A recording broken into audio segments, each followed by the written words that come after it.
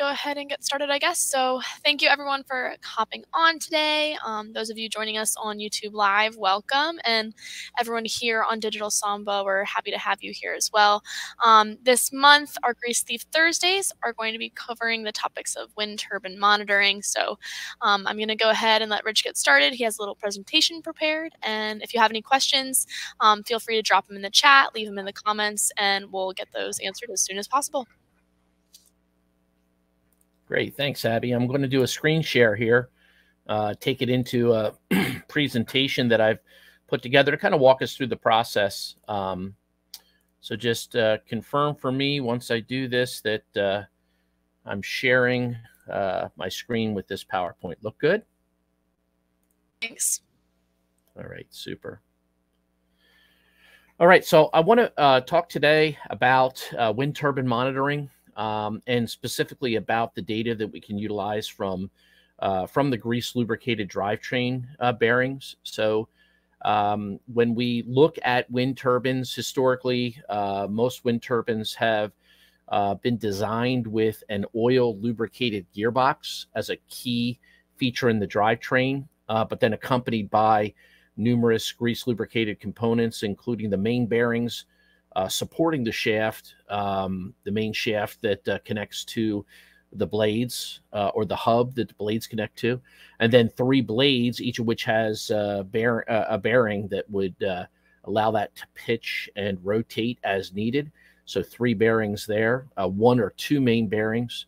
Then on the other side of the gearbox, having the generator bearings. And then finally, the yaw mechanism that'll steer that around. And we'll talk, too, about how the designs are changing as wind turbines get larger, and particularly in offshore applications, where a lot of these larger, where we're getting up to 10 megawatts and larger designs, that we're seeing some of those designs go away from the gearbox and then just have a direct drive. And in that direct drive now, really the grease condition becomes even more critical because the entire drivetrain in that case is grease lubricated. So we're going to talk a little bit about the benefits and why would I want to sample and analyze greases from wind turbines. Well, one consideration here really goes to the new grease testing before we ever put that into a wind turbine. And just the knowledge that not all new greases are clean. You can't filter a grease. Those who operate wind turbines know that a lot of the gearboxes, the oil lubricated gearboxes, will have filtration systems on there designed to remove particulate, the damage that particulate can cause, and get maximum life out of that. But you can't do the same with grease. You can't filter it out. So the initial cleanliness from the container, from a grease gun or an auto luber, is really very important to get long life out of these bearings. And then, so we might want to test our new greases and our greases that we're putting into the grease guns and to the auto luber reservoirs. For in-service greases, warning signs are evident in the grease prior to failure, and there's actions there that can be taken to minimize the damage. Sometimes if we find things early enough, we could flush out the offending contaminants, let's say, or when the problem is the grease itself, aging greases or greases that are broken down or have been mixed with incompatible products. So we find those early enough through sampling and testing, we can rectify that by flushing out the old grease and its particulate and contaminants, and putting those bearings back on track to long life.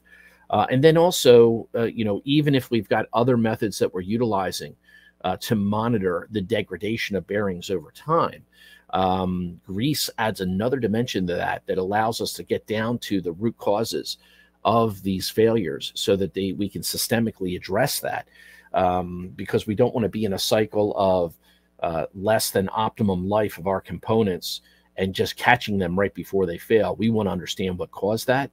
We want to be able to fix that. And that goes to understanding the condition of the lubricant, the contaminants in the lubricant, and other root causes that could be leading to failure. So starting with sampling, This is not a simple thing to just be taken for granted or overlooked. Actually, sampling greases is a bit complex because greases tend to be what we call heterogeneous. What that means is that unlike an oil sample where oil is flowing around through the machine, getting mixed around and so forth, and we can take an oil sample and kind of shake that sample up, grease is just going to have the particulate that's being deposited in it where it's being deposited, and it's very difficult to redistribute that. So getting a representative sample is really important. And then getting a volume that allows us to focus in on the areas of the machine that have that representative grease is also an important consideration. So we focus here on some methods that allow us to monitor grease lubricated components with a very, very small volume.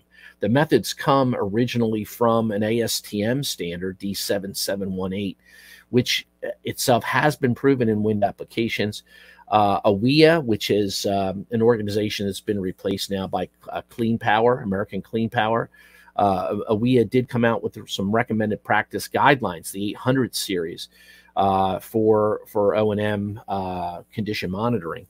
And these standards included several for sampling, 812, 813, and 814, addressing sequentially the main bearings, the blade bearings, and then the generator bearings. And then also a recommended practice guideline for the analysis that gets done for that, found in recommended practice guideline 815. Now, there's been some changes, obviously, as the organization has kind of changed from AWEA to Clean Power. I was just at the Clean Power conference a few weeks ago and sat on the committee, the O&M guideline committee for American Clean Power. And we're now in some discussions of revisiting these recommended practice guidelines. But if you have them historically, have access to them, or just looking for that information, it's something that there was a peer review process kind of involving OEMs and practitioners to kind of settle on what are the right ways to be sampling these components. So you don't have to go it alone. You don't have to kind of try to figure it out on the fly. There are these guidelines out there, both from the ASTM side of the house as well as the specific considerations for getting a good sample from wind turbines. When we get these samples, what are we going to be looking for? Things like contamination, compromised lubrication, and once we find them, we want to trace them to the source. Is it a poor labeling of greases where we're getting the wrong thing? Is there lack of attention to how they're being stored, so they're being contaminated or maybe overheated or otherwise compromised before they ever get into the machine? Or is the contamination making its way in after it's in the housings within the wind turbine? So we can look at all these things. We can also look at the wear levels, and then we can compare those wear levels to similar equipment. Typically, we're talking about within a particular wind farm, because you've got different local conditions that would be shared by one wind farm. And it could be things such as, wind direction, wind buffeting, wind changes, the type of atmosphere that you're involved with there, whether it could be, high desert with a lot of particulate getting airborne and getting into these areas. It could be near shore or offshore applications where you have concerns about water and in some cases salt water.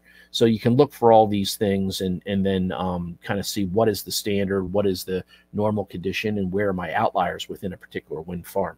And there are some new tools that are available that help us to get into some of these locations. And the wind industry and wind turbine design is not a static thing. We talked about the increasing size of some of the offshore applications, and so the designs are changing, and so we can continue to evolve and use the tools that are out there to get into these different access locations, size openings, and so forth.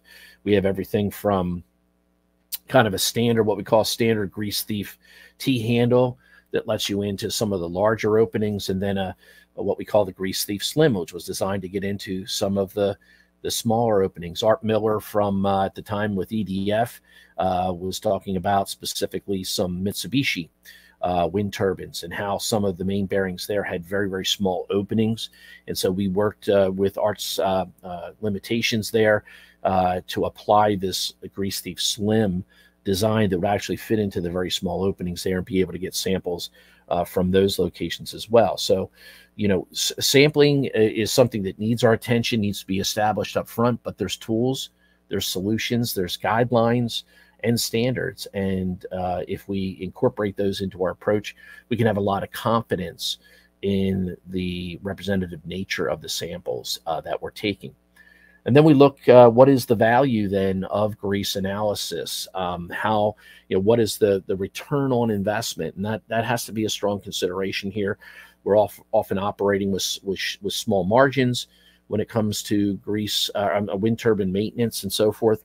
So, you know, the screening analysis of an entire wind turbine twice a year, let's say, could be done for less than a couple $100 a year. And that's based off of sending off screening analysis for these locations. And we could be talking about up to 14 different samples, you know, maybe 7 samples twice a year to completely monitor that. So it's fairly modest in terms of the outlay. You've already got the resources up tower doing inspections, doing other maintenance activities. We grab the samples while there. The kits that we have are very, you know, purpose-built, very compact. All the tools required for the job can be put into a small box and taken up tower. And so very little added effort and cost to get this data into the decision process. And some problems can be corrected up tower. So that saves money. So some of it can be just pulling the grease sample, inspecting, and so forth.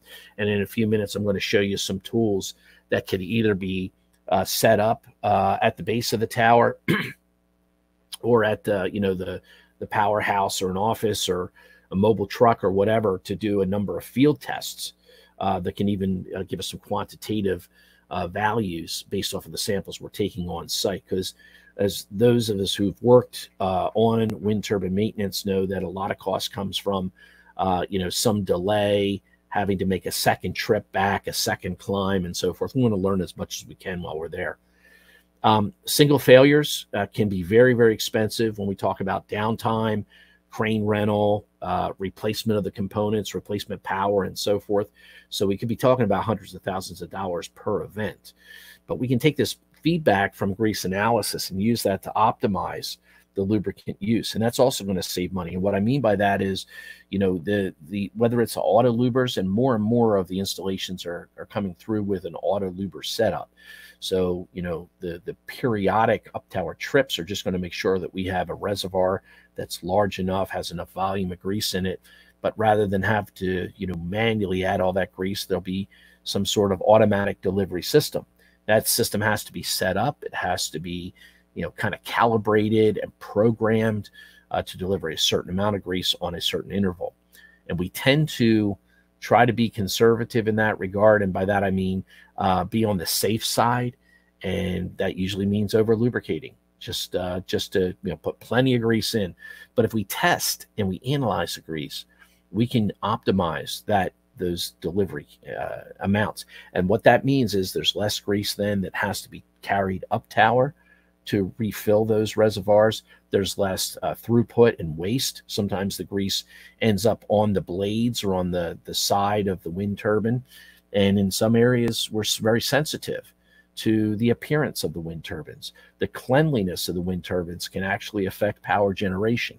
And I learned a lot of that when I was working in Denmark with some researchers there. They definitely have a lot of pride. A lot of the wind turbines are in areas where people observe them. And when you have grease leaking out and getting on the white surface of the wind turbines, it's not seen as a positive thing. So we can work to really fine tune and only have to deliver the grease that's necessary to protect these components and ensure long life. So that's certainly in there with the value of the process and investing our time and resources in getting and analyzing samples. It may seem like, yeah, just grab some grease and send it to a lab, but grease is different. It's what we call non-Newtonian, and unlike oil sampling, we can't just suck it out. We can't just put a vacuum or stick a syringe in somewhere and try to suck the grease out. Grease doesn't move the same as a liquid would, and what we might get with those efforts could be extracted from the grease itself and might not be representative. So there is this background where these standards have been developed, over 10 years ago, and incorporated into some grease sampling research done in Denmark with a Denmark offshore wind industry group that included, which was Dong Energy at the time, which is now Ørsted, Vattenfall, and Covey, another engineering research group there, and some work that's done in the Electric Power Research Institute as well. And so we have these, you got the listing that I mentioned before, RP812 for main bearing sampling, RP813 for blade bearings, and then 814 for generator bearing sampling, all part of those AWEA recommended practice guidelines. Here's a picture of the tool handle that's used. It's mentioned in some of those sampling methods. It allows us to set the depth. So basically we're coring a sample. Remember, we don't suck the sample out just because of the nature of grease, but it's almost like taking a soil sample, a core sample. And really the piston that you see here is kind of held in place while the body is moved forward into the body of the sampler. The grease thief is moved forward into the machine and grabbing and extracting that grease close to those moving parts. And that gives us that representative sample. In the wind turbine application, this is an ideal solution for taking main bearing samples through access plugs or generator bearing drain chutes, where we can kind of angle it up underneath the gravity drains that we find in the generators. And it's helpful for us to kind of work backwards into that bearing cavity, make sure that the sample we have is representative of what's going on now, not something that's been kind of working its way out of the machine or has been covered with dust from the outside. We really only want to be reacting to the analysis that represents what's happening in the bearings at this point in time. So you can see here some of the development over time, some up-tower work here to develop tools to take that sample. And the grease flow through the bearing is dependent on temperature and the bearing movement, but we can use this grease thief T-handle to capture this live zone grease, which will give us a really good picture of what's going on. Here's another earlier example of a T-handle and a grease thief going into, again, a large main bearing underneath the shaft area to get something that truly is representative, not the grease that's smeared on the outside that you see here, but a cord sample that comes from the inside of the sealed part of the bearing to give us that real-time picture. So we talked about blade bearings, talked about generator bearings. You can also take samples from the yaw gear area or the yaw bearing support area. Generally, we see this less often, but there could be some issues in some models, some areas, some applications where there would be some interest in taking those samples and maybe even in optimizing the delivery rates of the auto lubers that you typically find on the yaw bearing setups. So this low-cost screening gives us some key parameters that we can quickly test while we save the majority of the sample for future testing if needed. And this low-cost screening can either be done at a laboratory or, in some cases, on site. So the on-site FerroQ that I'll show you in a moment and the grease thief colorimeter can be used to test grease conditions and the bearing wear or the gear wear for the yaw in under 5 minutes. So it's a pretty quick turnaround. We get a numerical value. We can make some decisions off of that. The off-site analysis could include, FTIR in addition to the color and the ferrous debris. And we're talking about under $30 a sample, easily including the sampling tools, the consumable sampling tools that we showed earlier. And here you can see these are actually samples that were taken using the furrow Q from a number of wind farms from one particular operator. There's such a scatter here in the amount of wear that's found in these man bearings that the data had to be presented in a logarithmic graph, and you can see that as you look at the y-axis. But there's some clear data clustering that finds some really strong outliers. These are all similar designs. You had a few way off to the right that skewed low, quite low in terms of wear concentration. But just to the left of center of here, you can see that there's a group of wind turbines that's consistently producing very high levels of wear. And that can lead us towards a couple of things. Number one, this could actually be related to the grease delivery rate. Maybe the auto lubers are not set properly.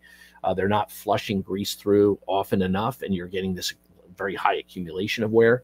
There could be a design issue with the bearings in those locations. There could be ingression of contaminants that drive up the wear rate through abrasion and fatigue wear. And it could be something about the way those particular wind turbines are being operated too. So, you know, the amount of time on the grease over time, wear builds up and so on. But it's the kind of data set that allows you to focus in and not just kind of sit back and wait for the next major problem to manifest itself as overheating or severe vibration levels. We can kind of get ahead of this and use the data to find the outliers and address them, especially when you've got this kind of clustered information that says there's something systemic about this particular population that we can address, get to the root cause of, and work to address proactively. Here's some of the sample test kits that are available, and you can see that these kits here for wind turbine applications come with instructions. You see those instruction cards there. You also have the sampling kits well protected in a sealed sleeve until you're up tower at the location. You have the opening ready, and you're ready to take that sample, because if we contaminate the samples or the sampling tools ahead of time, that really skews the data. So we can have a lot of confidence in the data when it's presented with tools like this. We supply these kits with barcode labels that allows you for that unique identification. We also have an app that can be done online or on a smartphone to identify the sample location. Link that to the barcode, and it eliminates another problem that's seen from time to time, and that is labeling problems, labels falling off, or handwriting that's not legible or misinterpreted. If we just link that straight into a cloud-based database, which is what our Navigator system is, and it gets linked definitively to those barcode labels, that really gets rid of some of those miscommunications and data problems that are sometimes seen. But we can use a statistical analysis of the sample groups and make a comparison to limits for a data set. And that helps us implement some proactive improvements that can extend the grease life, but also extend the life of the component. And this is a big consideration in the kind of the financial aspect of wind turbine investments. And that is, are we going to get 20 years of trouble-free life out of these components? Are they going to start having issues at 15 and 17 years? And it's a huge impact to whether an investment made in wind turbines is really going to return on that or not. So we're often at the point where the damage has propagated through, and we're pulling out damaged parts. It's often too late to recover from that, but we can be proactive with grease analysis, find these indications early, change practices, change grease, do things proactively to really try to hit those numbers on the expected life, reliability, and performance of the wind turbine investments. So here's the first tool that I'm going to share with you. It's the Furrow Q. It uses an inductive coil that measures the ferrous wear content in parts per million. One big improvement of this over the early versions is that it does measure samples up to 200,000 ppm. If we look back at this graph back here that I showed you a moment ago, you can see that there's plenty of applications where these concentrations can go up significantly. So some of the other Perhaps ferrous type tools out there might give you something up to about 10,000 ppm, 15,000 is quite common. It's often important to be able to see it at higher levels, just so we can quantify and prioritize our actions. There's a very low standard deviation to the values that are produced for this. It measures small and large size particles. That's really important. Some of the oil analysis lab techniques are only looking at smaller particles and is kind of blind to particles as they get larger, but this is not. This will see these larger particles. And another differentiation for this technology is that it will be able to quantitatively and accurately represent particulate that's not evenly distributed through the grease. And so you can see that grease thief sampler right there. It's the tool that we're using to pull that sample in the field. We don't have to manipulate it. We can't shake it up. So this device is going to represent that concentration regardless of where it's found in the grease. And we've done some comparison to other tools out there, and some of them are will not accurately represent that. So this is really important. In fact, there is a what we call an interlaboratory study that's the data is being churned right now for the ASTM standard on this, and it really shows this tool to be a clear outlier in terms of how accurate it is and how repeatable the results are, even for kind of unevenly distributed particulate. And that's sometimes what you get. You just get a handful of really large particles. You want to be able to see them and take action based off of them. So very helpful tool, and in a moment I'll actually demonstrate that here with some samples I have in front of me. You might notice the logo on here for Poseidon, and folks who work in the wind industry might be familiar with Poseidon from their series of oil sensors that they've designed for wind turbine gearboxes. We went to Poseidon, and knowing their expertise in this space, said we need to have a sensor that can measure, basically the particles as they're going in and out, not just what some of the particles are doing to a coil here.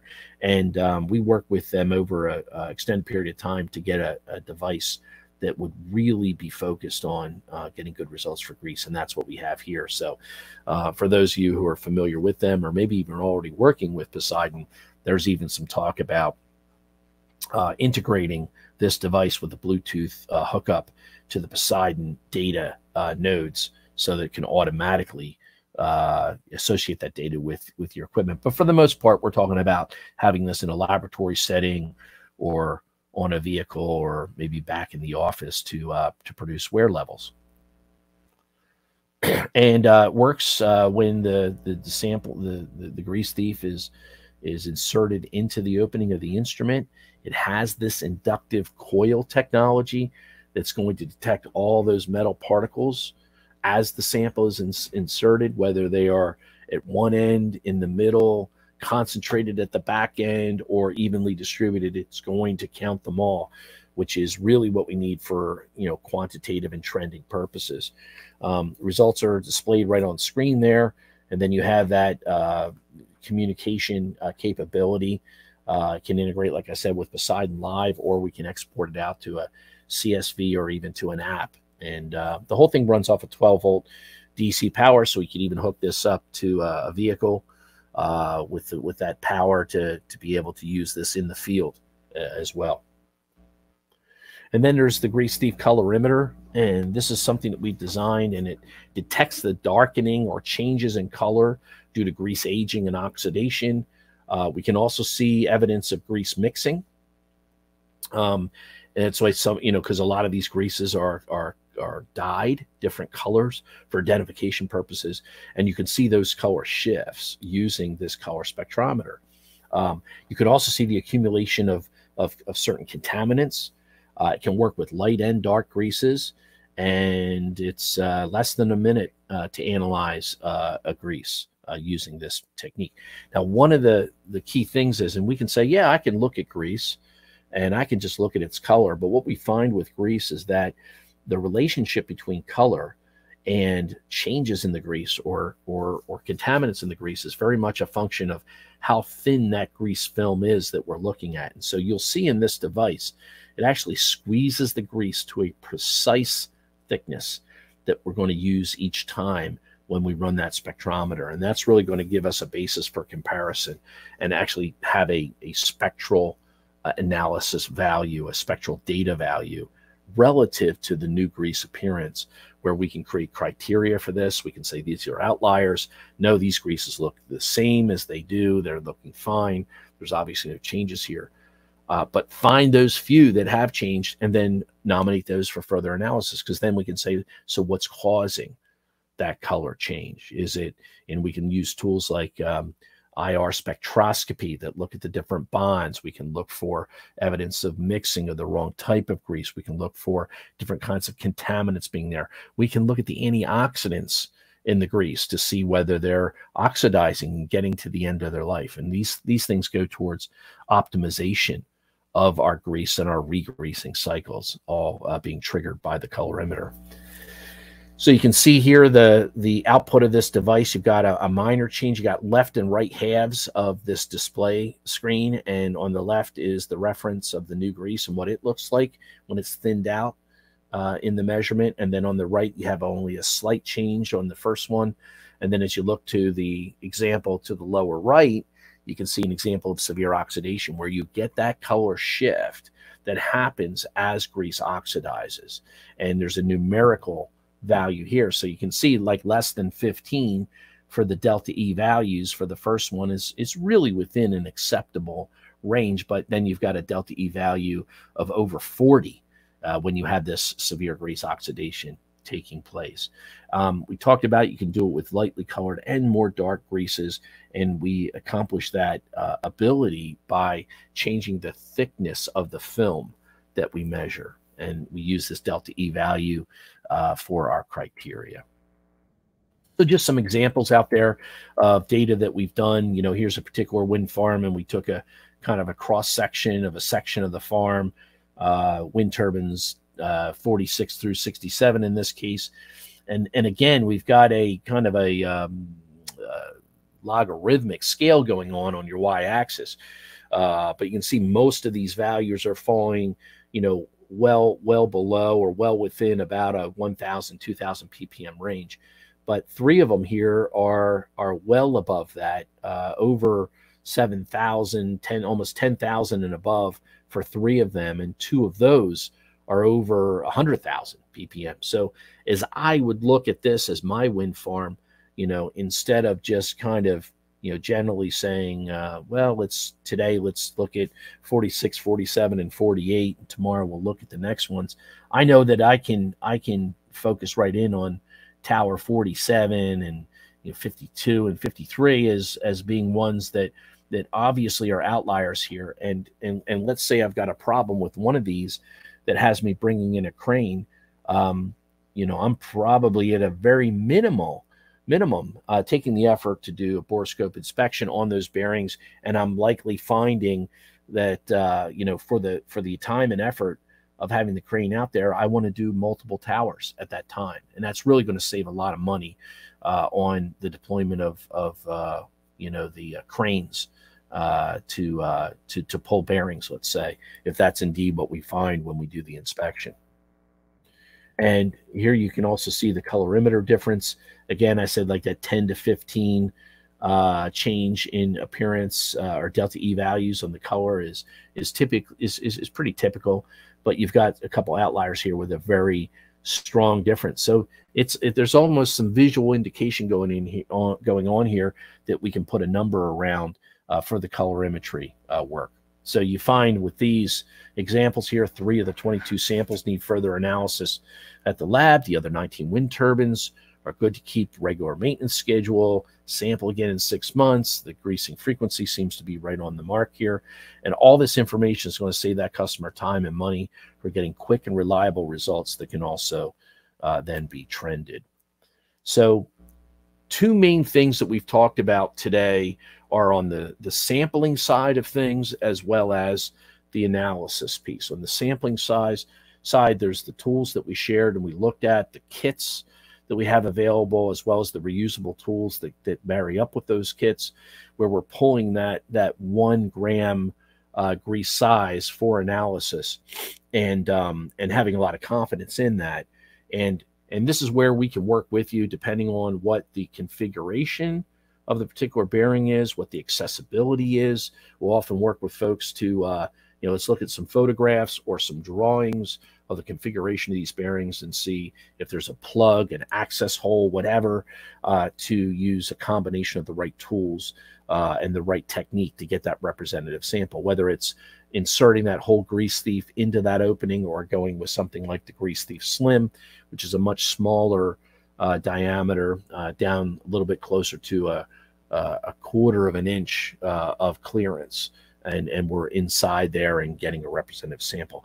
The second piece then being the analysis.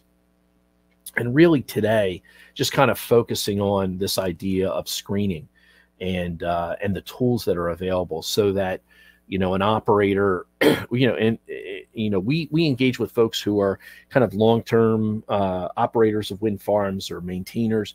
And then sometimes we're dealing with folks who are in end of warranty and they're trying to do an assessment, maybe all at one time, because an entire farm is, coming up the end of a warranty period. Doing all these samples together. This can be a real good way to screen through them and know where we need to focus by going through and doing these screening tests. So whether that's something that someone would want to do on site, have that immediate feedback, or send off to a laboratory for analysis, that support for screening testing could be there. So at this point, I'm going to try to drop out of the screen share here and pivot around. I'm going to get out of that, pivot around and use the camera to show up my little setup that I have here on the testing side of things. So, and I've been showing kind of this Grease Thief, which is the sampling tool, and what we end up with when we take a sample. And on the left here, I have the FerroQ. On the right, the colorimeter. And here I am in just in my office. I could be in the little powerhouse or little office area for the wind farm, or I could set this up in a a van or something like that, and our work truck, and be able to take this information and get immediate results. So here's the FerroQ. I'm going to pivot this. I'm going to see if this helps a little bit with the screen to maybe see that a little bit better. A little bit of glare there. Maybe it was better in this position. I don't know if you'll be able to see this. It's really clear to me. I just don't know whether the camera is picking this up or not. But very simple process. It's kind of in a sleep mode right now. You have a sample opening. It's inside here where this coil is going to be that we talked about, this induction coil, using that Poseidon technology. And you can see that I'll take a sample here. The first thing we notice is, we take a couple samples.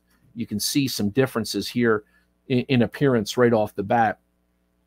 Appearance can be helpful, especially if you've looked at a lot of things before, but it's not always sure exactly what it means. So I'm going to drop this first one in, and that should wake this up. Let's see, it might take a moment to get a response. But once we get this rolling, you can usually get these going pretty quick, in just a matter of seconds to get a response out of the unit.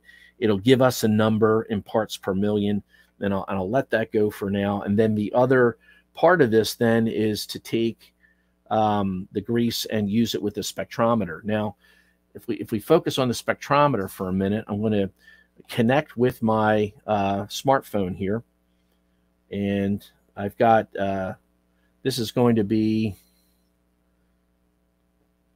I guess it's a little too bright. Let me see if I can bring this down a little bit. That helps seeing that on screen. There we go. So if you recall this shape that we had here, that I showed you on screen, this is what we're going to display. And I can scan a color. I'm going to start by connecting to the NICS, and I can see it's got a Bluetooth connection there. And I just want you to look at this sample area right here, because I'm going to do a scan. And when I hit that button, you can see that light come on. And what that light is doing is it's shining up into this space. It's actually trying to reflect off of this Teflon disc. And in this case, it's wide open, so there's not a lot of space come back. It looks black because it's not really seeing the light that I put in there. But what I'm going to do is then take this off and take my sample here, remove the cap from it, and put that right down on this surface, and just push down on the handle here and just put a little dab of grease on that surface, on the spectrometer window, if you will, and then place that into position. And what you're going to see now is that I have the ability to push this down and squeeze that into place. So a couple things that I'm doing here, I'm going to open up the app again, and I'm going to switch this to a comparison mode. So I've got a compare right here, and now it's split that into two parts. So I pick the left side, and from this I go to a saved color that corresponds to what this new grease looks like. And so you can see here, here's what the new grease looks like. And then to scan the other side, I'm going to say scan with NIX Pro. So first thing I do is push this down, and then I say scan with the NIX Pro. I tell it to take a reading. Oh, it's got to connect again. And then that should turn that on. And there's my reading, okay? So you can see there's quite a bit of difference. The grease, the appearance of the new grease versus the grease sample that I just ran coming out of this particular sampler. I've got the values here, and it says that my Delta E 2000 values is 38.3. And remember, I said something like around 15 is pretty normal. 38, that's significantly higher. There's been a pretty significant color change here, and so this may exceed my criteria that I have to now evaluate that particular grease because there's been a significant change in its color. I'm going to remove this one here. You can see that it did give me a low value. This was the brown color grease that I tried. I'll do this again, and it should give me another response here. It got a ppm of around 52 for that particular grease. And we'll let that drop in. It's processing the sample. Okay, so here we go. This says 55,000. So this one here, and it does really correspond to some numbers I had on there. That's one reading. You know, you grab another grease here. Let's see, it's going to have to reset, but we'll get another reading. So it's going to give me that numerical value. So between the colorimeter that I have here that's comparing to the new grease, what the new grease looks like, and I can, you know, either do that on the fly or I can create a library. You saw me retrieve this SKF grease from the library for this one, and then this darker grease here. That gives me that part of the story, and then the second piece is here. Let's grab another one, and we'll drop this one in, and we're processing that sample. Significantly lower, 8,700 versus, you know, that earlier reading. So it doesn't, it's a darker grease, but darker doesn't always mean that there's more wear. There's a reason for the color to be different. And that's one aspect of it. The other is the amount of metal debris that has accumulated. And they're two very different measurements. So there's 56,000. So it's like almost like a factor, you know, almost a factor of 10. So quite a bit different. So I wanted to share these things with you and just let you know that these tools are out there, the tools to get the sample, the representative sample, as well as these field units that you can deploy and get that kind of short turnaround time for that. So this is really what I wanted to try to cover with you today. And I want to circle back to Abby. Abby, did you see any questions come up or any issues that I should address? The comment I saw was that Poseidon is awesome from Eric Robertson over on our YouTube live. We do have some support for Poseidon over there, but otherwise, I think we're good. Okay. Yeah, and I guess everything else was just like housekeeping things or getting people connected and whatnot. The other comments that came up. Yeah, you got it. Mostly logistical pieces. So okay. So. Good.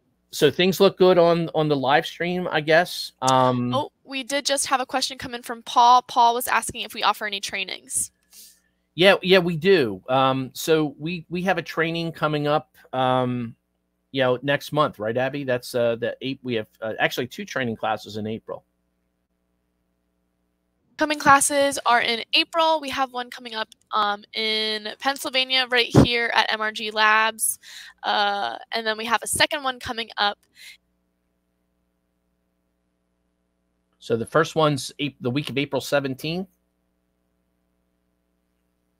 Yeah, and I think you might have just got muted, Ab.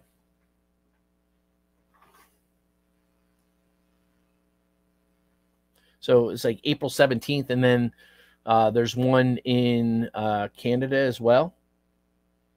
And that's the following week. And that's with our friends from SDT, right?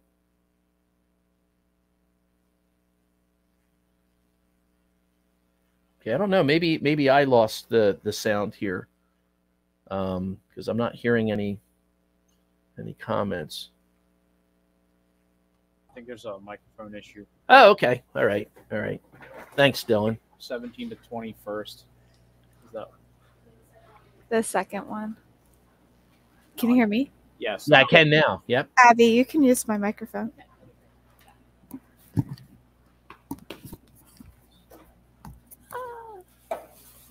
Sorry, guys, some technical difficulties. Give me 1 second.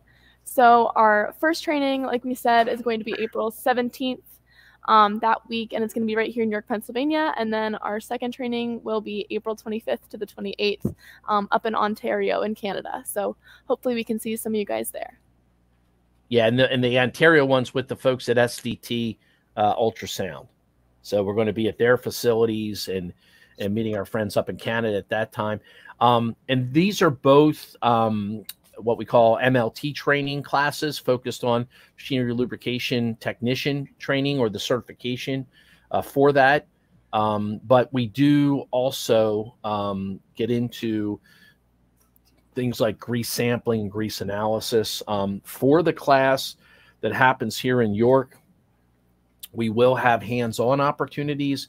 We will have the instruments that you saw here, as well as the additional instruments in the laboratory that would be the follow-up testing to these things. Like when I was, showing you here, I had 156,000 parts per million.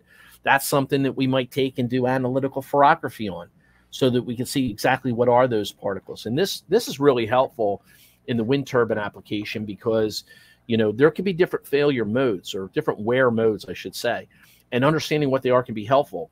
Fretting wear is a problem that's seen in some wind turbine applications. And this is more of a contribution of when the wind turbine is not running than when it is. It's when we have a stationary, maybe with the brake on, but there's still high winds kind of buffeting that can create that chattering. So if you can differentiate when you have, say, fretting wear versus a fatigue wear mechanism, when the fatigue wear is caused by particulate versus the age of the bearing or overloading of the bearing. All these things are really helpful in answering a question, what do I do about this? Because if we take the effort in a wind application to have to replace a bearing, we don't want to put a new bearing back into the same conditions and get right back into a similar failure mode. So digging into that next level can be very helpful. So those are some of the things that we can share with you if you come to that training class. Come with us in the laboratory and see these kind of things. And so for some folks, that might be a good solution. All right, Rich, that's great. We do have another question from Eric over on our YouTube Live. The question is 100% grease sampling across an entire wind fleet necessary if you have vibration monitoring as well? Wow, great question. So here's the thing about vibration monitoring. There's different ways to do it. There's different systems out there. Some of which are coming with the original design of the wind turbines. Others are being added later. Some are using certain techniques that are specifically designed to get into early detection of some of the low-speed applications. And in other cases, they're maybe not as sensitive to that. But what I always say about, the complementary nature of lubricant analysis versus, say, vibration analysis or ultrasound or some other technique that someone's using is that you want to accomplish a couple of things with your monitoring strategy. And that is to be able to get early detection of issues regardless of the failure mode. And there are failure modes that vibration will pick off right off the bat. Things like things like misalignment, things like an imbalance, okay? Those forces will immediately manifest themselves in a detectable value in the vibration analysis. There's other things that will lead to a bearing failure, but vibration only picks up the damage that happens somewhere down the line. So if your problem is that you have particulate getting into the grease, maybe external particulate, or the grease supply is not great, that has to go through many cycles, fatigue cycles, to damage and actually displace material from the bearing. You have to have the pitting process to start before you would pick that up with vibration. So again, there's not like one technology is better than the other. It really depends on the wear mode, I should say, the wear mode. And that's why they become very complementary. The other thing about the dimension that you get from grease analysis that you may not get from vibration analysis is the why. Okay, why do I have vibration? I know I've got damage. I can see impacting. I could see, inner race ball pass frequency. I get very precise about what is happening to that bearing, but I might not answer the why. What's the contributing factor? And sometimes the answer to the why is in the grease itself. It's a chemistry question. It's a makeup question. It's a degradation of the grease. So by putting these things together, they are very complementary. And I think from a cost perspective, a lot of folks are going to rely on vibration as being that backstop, that across the board thing. So to go back to Eric's question, is it 100% grease analysis required? Maybe it just depends on your maintenance strategy and when you want to be able to intervene. And if you're just looking to catch the late stages of failure, then vibration analysis is going to pick that up. And maybe you find those high vibration situations, you complement them with a grease test, and you better understand the why part of what got you there. But if you want to be very sensitive and very proactive, you really want to pick up these different failure modes, some of which vibration won't pick up till later in the damage cycle. And in those cases, grease analysis can be very complementary to vibration analysis. Awesome. Cool. Yeah, Eric had a follow-up comment there. He said they're using Onyx Eco CMS and Fleet Monitor, which was designed around wind turbines and their slower rotating speeds. It really is. Onyx has been at this for quite some time. And, they I believe kind of came into this space because some of the OEM solutions really weren't picking up some of these slow speed indications. And so that's going to be really helpful. And so I would say that kind of system is going to be better than a lot of systems, but I'd still look for that other aspect of things as a monitoring program will mature.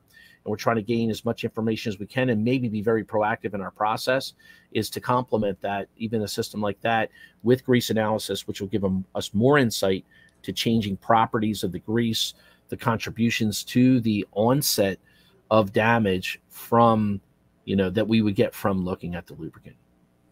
Awesome. Sweet. We have another question from Darina. She asks about how to distinguish grease mixing from oxidation with a colorimeter. Yeah, so great question. So part of that depends on how much information we have as we look at things. And so what we can do, let's say you're in a wind farm where you're using 2 or 3 different kinds of greases, which is quite possible, right? Think for a moment about what we're trying to lubricate. We're trying to lubricate a high-speed shaft in the generator, and then a low-speed shaft in the main bearing, and then basically non-moving or barely moving bearings in the blades. So you could have 2 or 3 different kinds of grease to be optimized for those applications, and they may look different. They may have different colors. And so what we can do in that situation is baseline each of those, so that now we get a lot more insight into the color, and we can pick up those differences. You can, because the values that you get are actually looking at color vectors. And so we can say, well, this grease is basically the same color as it was, it's just getting darker.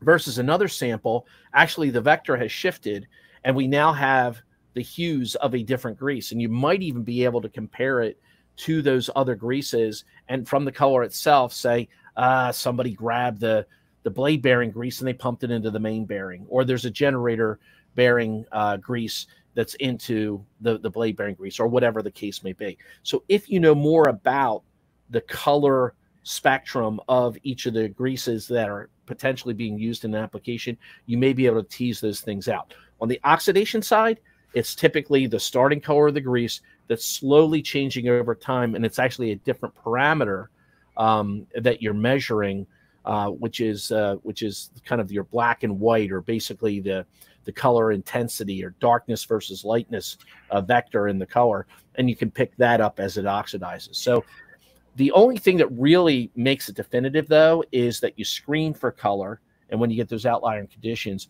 you do the follow-up with laboratory analysis that can look at the antioxidants, their concentration, but for oxidation peaks showing up in the grease, or clearly fingerprinting your greases and seeing where the mixing is coming from. Sweet. Thank you. And I think maybe in a similar vein, Pierre Luigi asked over on YouTube Live he asked, are there many different types of grease in a single wind turbine? Yes. Well, yeah. I went to some conferences a few years ago, and there was folks standing up and saying, we have the universal wind turbine grease available. And, you know, you look at that and scratch your head a little bit, because it's a complex machine that has very different requirements for grease. Like I said, you've got high speed and low speed. And when you get into high speed applications, when you're trying to lubricate high speed applications, you're generally looking at low viscosity base oils that will generate that protective lubricating film. And you get into lower speed applications, you need a much higher viscosity oil to have some effectiveness when it comes to what we call elastohydrodynamic lubrication. There can be additives in play in these different situations as well, but generally there's at least 2 and sometimes 3 very different applications if you mix in the yaw bearing and the gears for that. So it's potential 4 different components and 4 different optimized greases, but I would say at least 2 and 3 for most applications, so that we can get the right combination of base oil chemistries, base oil viscosities, as well as additives to really protect those components for the long term. All right. Awesome. Looks like that's all the questions we have on both the live stream and on YouTube Live. So I guess we'll wrap up there. Rich, do you have any final questions or final thoughts? No, I just thank you, Abby, for getting us set up today and helping to coordinate this and to lead us through the process. We're going to be doing this in the future, right? You want to comment on that at all? What we have planned for coming months and future Greasy Thursdays, and maybe the opportunity for folks who are interested to request other topics or other focus areas for us. Yeah, of course. So Greasy Thursdays are going to continue happening every 3rd Thursday of the month. And so this month, obviously, our topic was wind. April 20th is an upcoming, next month, we're going to be talking about lithium complex greases, a hot topic right now. So looking forward to that. And then another one coming up in May will be reliability and sustainability in lubricant analysis. So you can go ahead. We actually have a link online to a Google form. You can register in advance for those. I know some of the people on the call have already registered for future Greasy Thursdays, so we'll look forward to seeing you then. But you can also find that on our LinkedIn or on our website. There's a bunch of ways that you can get connected with that form. So yeah. Yeah, can you drop that link into the conversation here, Abby, and then folks can get a look at that before they sign off, and maybe we can put that in the comments of the saved YouTube video. And that's the other thing, folks can use the link that they use to get into YouTube Live to show this to someone else later, right? You got it. Yep. This all will be uploaded into our YouTube channel. And so I can also share that link as well. Great. Well, thank you. And thanks for all the folks that joined us today. And we look forward to seeing you next month. But if between now and then you've got questions, just call us here. Just email me, reach me on LinkedIn. Call our office here at 717-843-8884. I'll be happy to help you with any questions around wind turbine lubrication, grease sampling, or grease analysis. Thanks, and we'll see you again soon.